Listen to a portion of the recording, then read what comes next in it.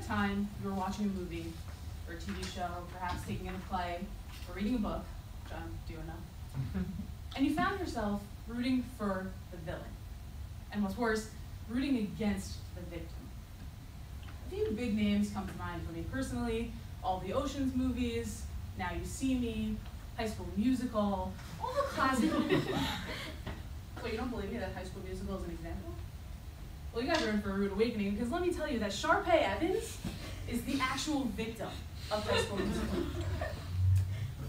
And that's the case in all three movies, but let's start with the first one.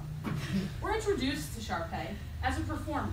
She and her brother Ryan are superstar, talented performers who have starred in every one of the school's productions as the lead every single year. They're going up against Troy Bolton and Gabriela Montez, who have only one experience in performing, and that's a random karaoke performance. He plays basketball, she's smart, but they don't know how to perform.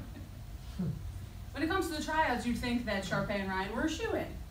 And they show up, and I'm sure you all remember Kelsey, the composer. She comes up with this really boring, but supposed to be beautiful, slow song called What I've Been Looking For. Sharpay and Ryan prove that they are as amazing as they are, and they spice it up, they speed up the tempo, they add choreography, and they perform like professionals. Kelsey's a little offended, but honestly they did her a favor. Troy and Gabriella are nowhere to be found. Well, they run in once Miss Darvis, the head of the drama department, decides that tryouts are over. They run in and say now they want to try out. She obviously tells them, I'm sorry, you're late. Somehow they sing and they end up getting a callback. I don't understand it, but that's just how it worked. So of course Sharpay finds out that Troy and Gabriella have a callback, and they have the potential to take her spot away from her. I might add, she has a rehearsal pianist. She clearly wants this role, and now it's going to be taken away by two amateurs who have no idea what they're doing. So she decides to teach them a lesson. Her lesson is, when you are involved in the drama department, when you are performing in the theater, it has to be your #1 priority. So she changes the date of the callbacks. The same day as Troy's big basketball game, and Gabriella's scholastic decathlon. Do not ask me what that means. She solves a long math equation. There's something with chemicals no one understands. Smart people stuff. She wants to teach them that you have to put theater first, not your other teams and clubs and whatever you're involved in. So let's cut to the callbacks. Sharpay and Ryan show up in these amazing, extravagant costumes. They have a full choreographed routine, Spanish lyrics, no clue where Kelsey came up with those. And then Troy and Gabriella show up, late, again. But they sing anyway, again. All their friends came and they're cheering them on. They also show up in outfits that represent that which they care about more. Troy's wearing a tracksuit. I might add, it is a different tracksuit than the one that he wore to the game. So he went out of his way to change into another tracksuit to show up for the callback, clearly not caring enough to put on a costume. Gabriella wore a lab coat. She's smart. She looks. Gabriella gets ready to sing and nothing comes out. She's nervous. She has stage fright. Well, I hate to break it to you, Gabriella, but if you want Sharpay's role, you're going to have to sing in front of people. Troy talks her out of it. They're able to sing. Everyone's cheering them on. Miss Darvis gives them the part. Why? Because the auditorium has never been so full. So Sharpay gets the back seat. Does she freak out? No. She actually congratulates Gabriella and wishes her good luck, tells her break a leg. Gabriella's such an amateur, she has no clue what break a leg even means. Things don't get better for Sharpay in the second movie. She wants to recover from the year.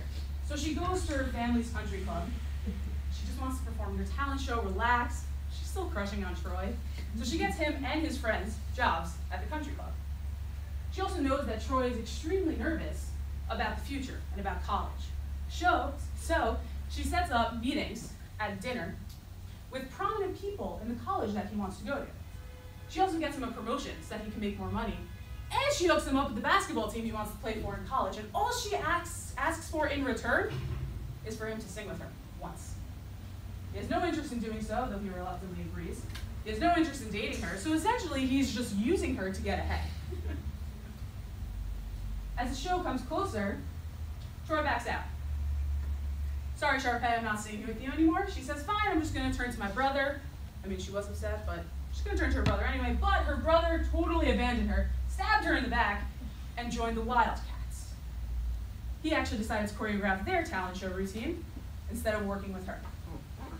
So Sharpay's upset. She's crying in her dressing room. Honestly, I don't know how you can't feel bad for her at that point. And Ryan says, you know what, Troy? I don't want my sister to be embarrassed. Sing with her. But really, what Ryan was doing was he tricked Troy into thinking he was singing with Sharpay. He tricked Sharpay into thinking that she was singing with Troy, when really, Troy and Gabriella were going to sing. And Sharpay's left backstage again. All she wanted was to sing at this talent show. That's all she wanted, and somehow they all took over again, and she gets to sit backstage. Did she cry? Yes. Did she yell? No. What did she do? She gave the Star Dazzle Award to her brother, who stabbed her in the back. How is she not the bigger person? Don't worry, things get worse in the third movie. She decides she wants to take control of her career as a performer, so she hires some nice British assistant named Tiara Gould. Don't worry, we'll get back to her later. She also finds out that she's actually up for a potential scholarship with Juilliard, a huge performing school. And so are 3 of her classmates, only one of which actually has talent, and that is her brother Ryan. Troy and Kelsey, I do not know why they are considered. I'll just have you know that when it comes to Juilliard, according to the US Department of Education, they have a 6% acceptance rate. That is lower than Yale. Why they are considered, I don't know. They don't have as much experience as people like Ryan and Sharpay. I will also have you know that in the movie we find out that Troy never actually submitted an application. Miss Darvis did so. And according to the Juilliard website, you are required to not only fill out an entire application, but you are to submit 2 letters of recommendation as well as an entrance essay. So Miss Darvis did so, pretending to be Troy. Not only is that illegal, but it's favoritism, and Sharpay deserves better. Gabriella decides she wants to take over this show as well because we all hate Sharpay. And she invites all of her friends to join, and they all decide they're going to do it together, but Gabriella realizes that she is actually more interested in academia than she is in performing, so she ditches the show last minute to go join Stanford for a 2-week program. I mean, honestly, good for you, but you just left everyone. Troy decides he's actually more dedicated to Gabriella than he is to the show, so he bounces also. And Sharpay is left with absolutely no one else to perform. So who does she end up with? Some random freshman named Rocket Man. If your name is Rocket Man, you do not deserve to perform with Sharpay Evans. She's humiliated on stage in front of the Juilliard representatives. And once again, she runs backstage upset. What does she find? Her sweet assistant with an accent as tacky as the headpiece that she's named after, who is actually stabbing her in the back just like everyone else does. Why? Well, her plan all along was actually to steal Sharpay's show. And we find that out now. Sharpay is devastated. She trusted this girl, and she wants to go take the show from her. But finally, Sharpay stands up for herself and steals the show back. And for just 1 second, Sharpay gets the spotlight that she deserves. Troy and Gabriella run back in, everyone sees them as a hero, and I should point out that also included on the Juilliard website is a requirement to be accepted. And I quote, "a serious commitment to an acting career in the professional theater." I repeat, a serious commitment. Troy bounced to go after his girlfriend. I don't think he has a serious commitment. Again, consider it. I don't understand why he was considered for this whole thing. At the end of the show, Miss Darvis announces who receives the scholarship to Juilliard. Kelsey. She receives the award for writing 2 bad musicals. And we're so excited for her. Woo, that makes so much sense. Sharpay has been performing her entire life, and she doesn't get it. And Kelsey wrote 2 bad shows. One had Spanish in it for some reason, and the other one was all about her friends. Really original, Kelsey. But somehow she won. But don't worry, there's another one that we're giving out. They decided to give another scholarship. Not to Sharpay. This time it actually went to her twin brother, Ryan. Now imagine working your entire life for something and seeing it all given to your twin brother. Would you cry? Probably. Would you hit him? Most likely. But no. What does Sharpay do? She hugged him, and she congratulated him. And while they're standing on stage, Miss Darvis announces where Sharpay is going to go. She goes to the University of Albuquerque to pursue a career in performing arts, good luck with that, so that she can help in the East High Drama Department.